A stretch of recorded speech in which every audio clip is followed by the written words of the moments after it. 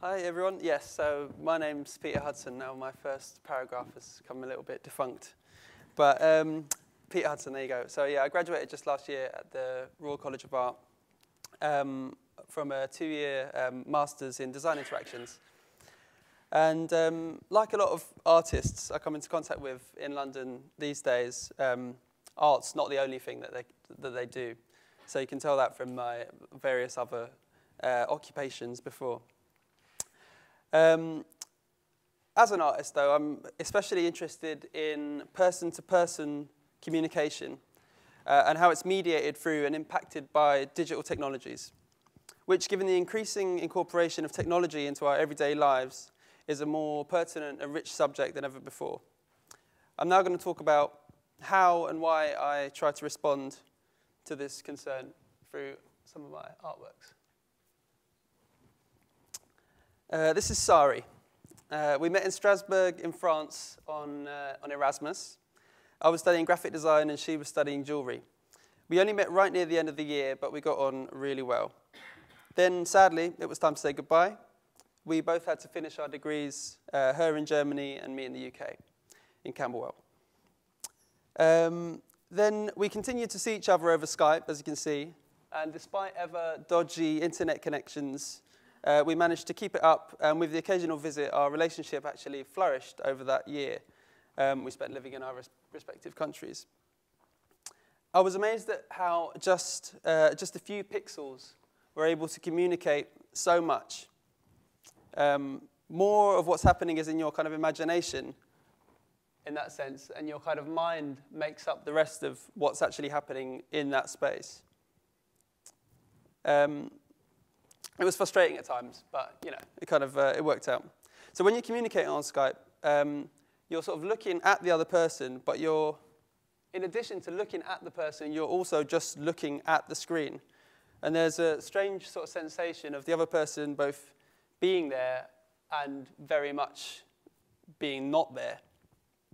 And in addition, you know, we make so many connections and consume so much imagery via the screen. So much complex emotion is read through what is sometimes just a really small window. So I'm really intrigued by our relationship with and our reliance upon the screen in general. Although there are lots of negative connotations associated with staring at screens, I don't really want to be negative, but I do want to sort of probe the issue and our relationship. After all, it helped me personally in my personal relationship. We're still together, by the way, which is good. So I wanted to translate this kind of intimacy of these just few pixels into something tangible and create something to probe this relationship and to communicate it. So eye contact is a pretty universal form of communication for humans. Well, and animals, I guess. The eyes provide both a way to read the world and a way to be read by others. They're an arresting image and a symbol of perception. So I used the motif of eyes to create this installation at the Wellcome Collection to communicate to passers-by on Euston Road. I wanted to use pixelation in a way that would question people's own perception of the eyes staring out in front of them and make them acutely aware of the mediation of the screen.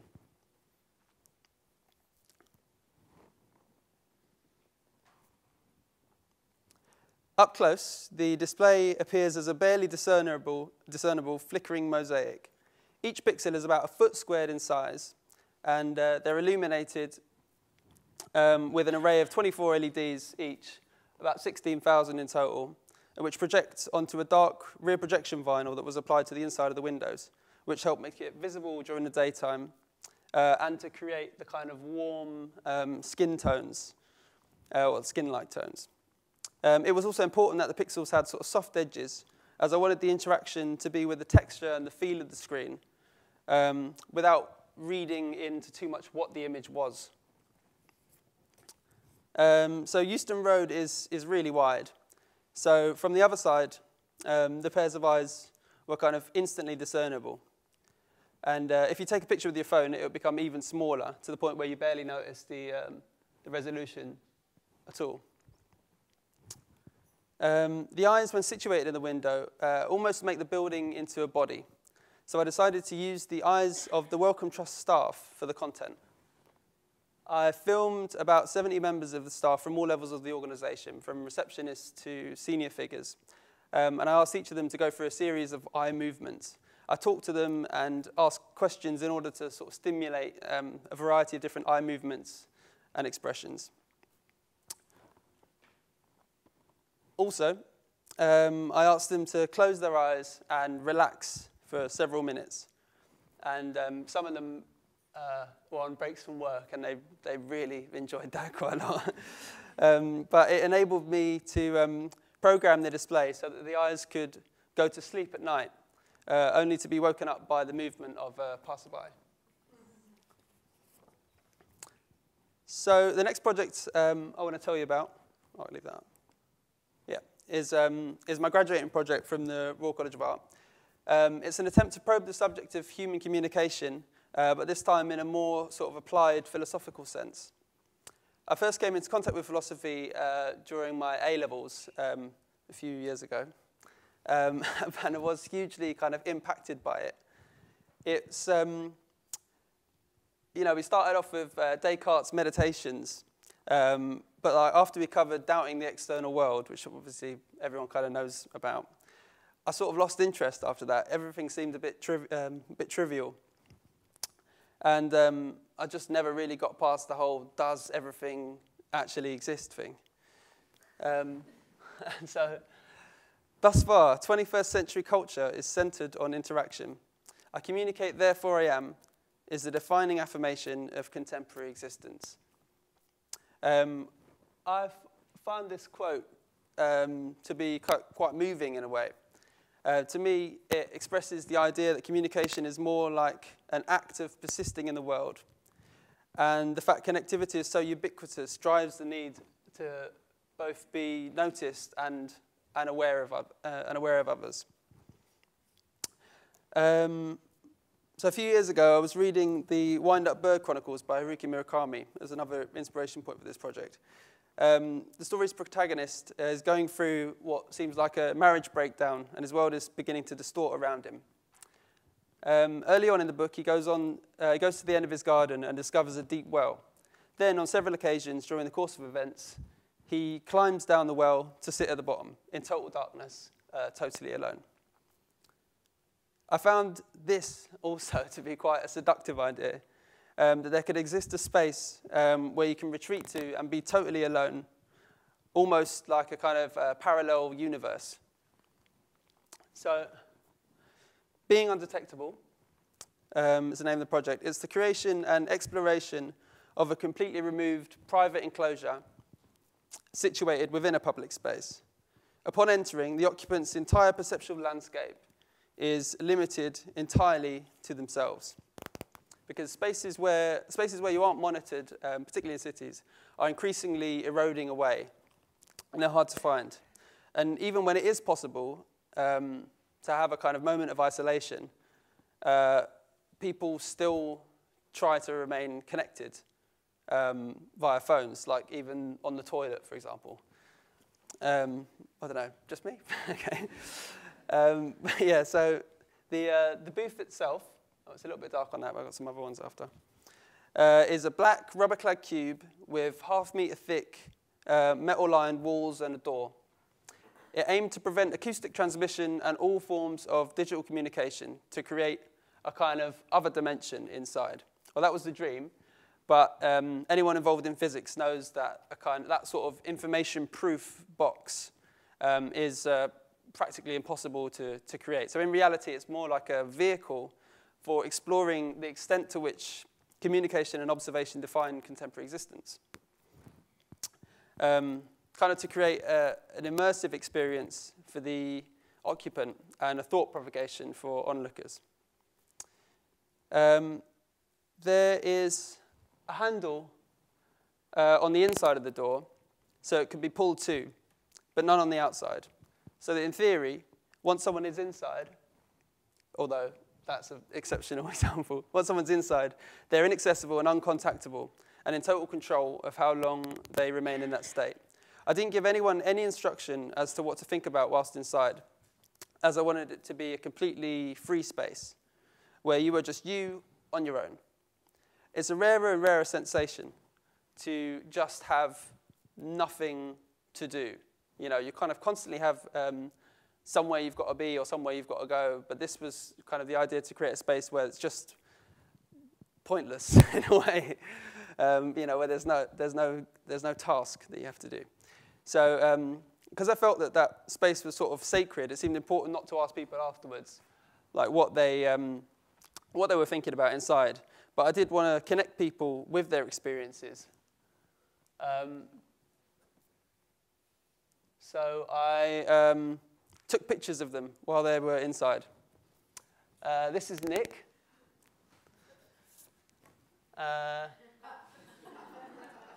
This is Kim Lee. This is James. He's an ex-tutor. And this is Ilona. It was raining that day. They genuinely are those people as well, I promise. They're sort of, it's a kind of an anti-portrait. So where the subject of the photo is in the metadata of the image.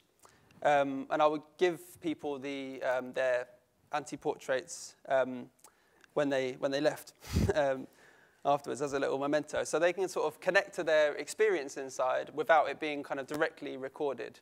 So it's more of a kind of way of just, yeah, connecting to their isolation. And it kind of compounds the whole idea of the project in the first place, which is that you don't know what's happening inside once the door's closed. Can I just ask you one very mundane question? Yeah. Is there any light in the dark? It was dark. Yeah. Yes, so what I thought would be nice is, oh, wait a sec. So now I'm going to talk a little bit briefly about my project that is downstairs in the cafe for you to have a look at later.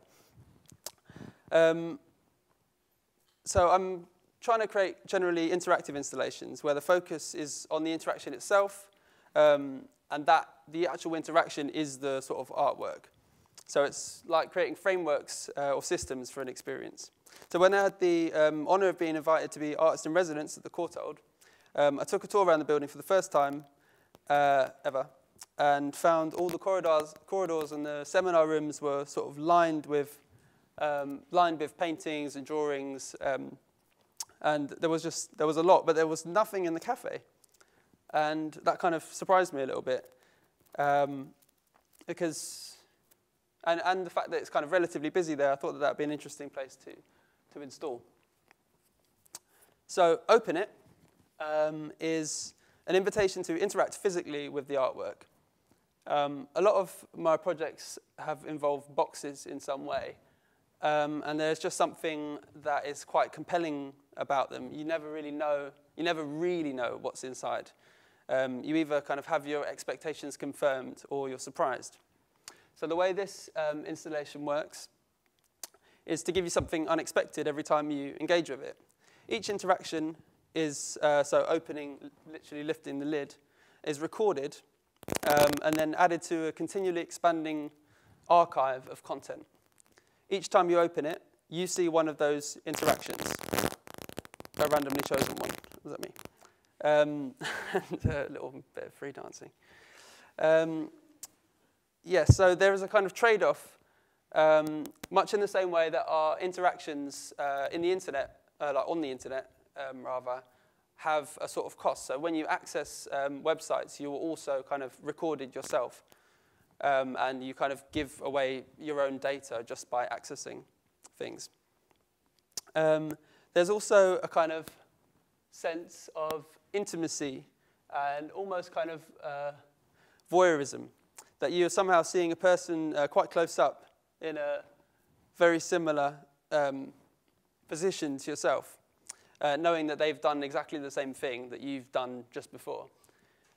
So I'll leave you with just a few of the interactions recorded so far.